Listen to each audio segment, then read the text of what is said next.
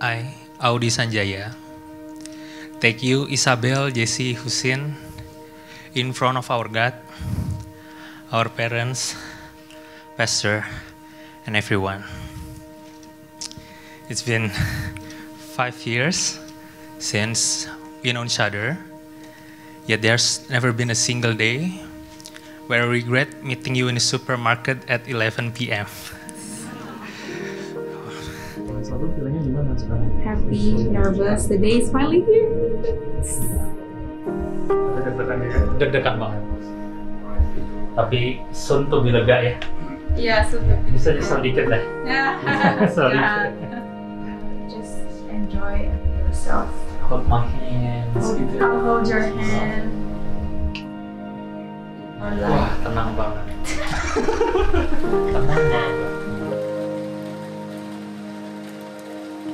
The day we've been waiting for is finally here. After having been in a relationship for almost 5 years, I must say I'm truly thankful for you.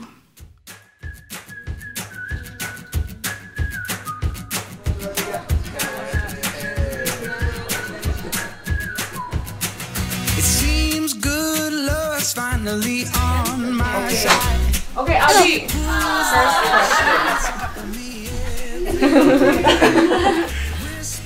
Where was the first time you met Belle? First time. Yes. Where? Mornington. Mornington. trip. For what? Acara PPIA. Yeah. Betul ya.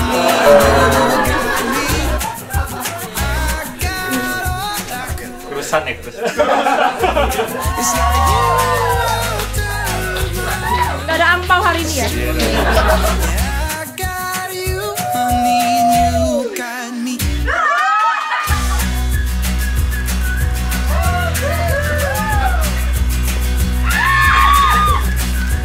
Kok kayak gak happy gitu?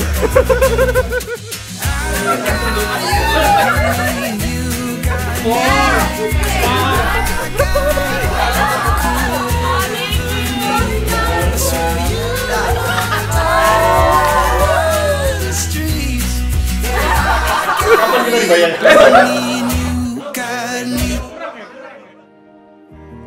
I'm sorry I lied to you that I wasn't home the first time you delivered flowers to my doorstep. But ever since then, your persistence in life inspires me, and that assured me that you are the one I want to spend my life with. I promise to always remember that we are not perfect. To respect you as human, with flaws and imperfection. Lastly, I pledge to love you unconditionally and to keep all of my promises true to you. We have been through a lot. The sunny and the rainy days, the happy and the sad. But through it all, you never failed to make me feel loved, empowered, respected and cared for. And when at times I don't believe in myself, your courage and strength towards life inspires me to keep going. And I'm really proud of you for that. Today, I, Isabel Jesse Husin, takes you, Audy Sanjaya, to be my one and only husband. Once again, thank you, Isabel, for making my world more beautiful. Because I found myself and happiness in you. I love you so much, Isabel. Hari ini adalah langkah pertama di mana kalian taking this step to vow to God that we're gonna leave everything behind. Itu sebabnya orang tua merestui kalian dan Alkitab berkata kalian harus meninggalkan orang tua. Leaving your parents bicara soal now we've set up our own family and Audy becoming the head of the family. I'm responsible for this family.